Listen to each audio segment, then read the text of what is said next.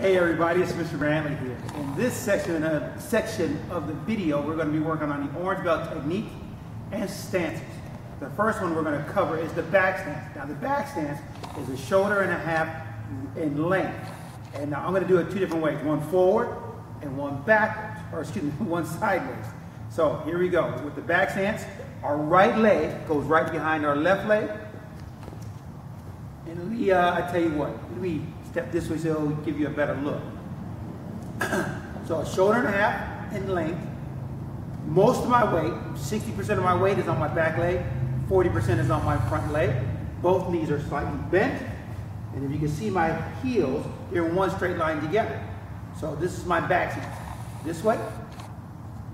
And then I'm going to turn slightly angled this way. Right there.